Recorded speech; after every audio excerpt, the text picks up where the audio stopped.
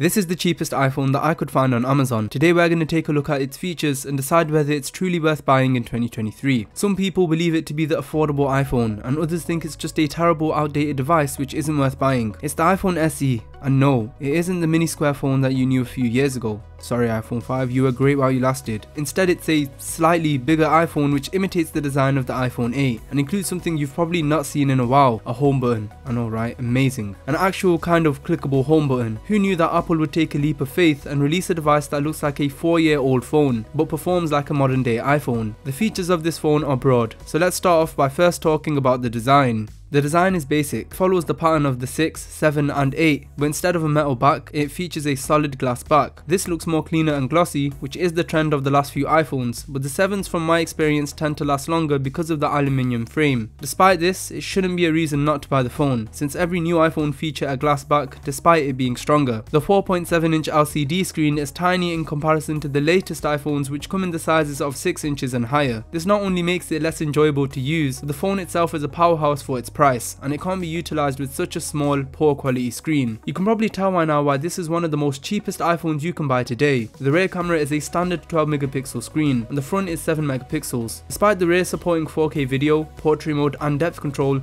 it lacks a feature which has become increasingly popular over the years, the ultra wide. There's no ultra wide option, which is really sad to see since it could have easily been added into the camera, but knowing Apple, the price would have also likely become higher. Although there's no ultra wide, the main camera does still perform decent in photo and video, but I'll let you guys be the judge by showing you these next few clips and photos that I took with the phone.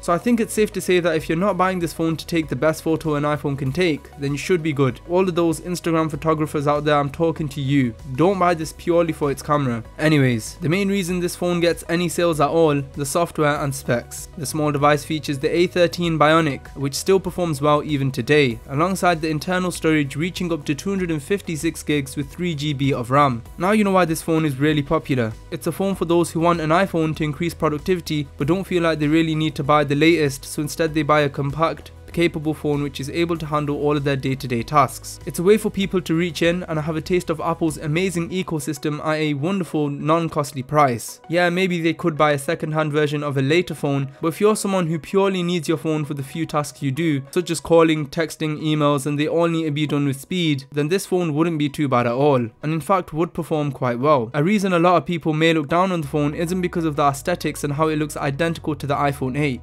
because the iPhone 8 looks beautiful, but it's also because they don't think the specs are all that great. Just because they aren't as good as the newer phones, it doesn't take away from how good the phone actually is and the speed. It shouldn't be a reason to turn away from the device entirely. If you're just an average iPhone user who doesn't edit all day long, who doesn't game all day long, then this phone has the power to last probably another 2 to 3 years. I'm convinced that if you gave this phone to the average user, the only thing they would need to get used to is the size. I've also seen a few older people out there, not too old, maybe in their late 30s, who have bought this phone and have had no issues with them. When you ask them, their core response is that it works fine, it's cheap, and therefore they're able to do everything they need to do. When it comes down to it, I'd say it's the people who don't really use their phone as often and only need to complete certain tasks daily that should buy the iPhone. Or if you're someone on a really super tight budget and you really want to get to know Apple's ecosystem, then the phone is worth buying. That being said, it's not like the phone performs terrible when playing high-end games. It's 100% capable for that. It's just a small screen which is a prominent barrier for gamers. Overall, under $200, this phone is definitely worth the price, and I recommend it to all of you out there who are on a tight budget and just want a fully functional standard iPhone that will last you a while. Thank you all for watching. If you enjoyed, make sure to drop a like and subscribe. Comment down below your thoughts on the iPhone SE and whether you'd actually use this as your main or backup phone, and I'll see you guys in the next one. Peace.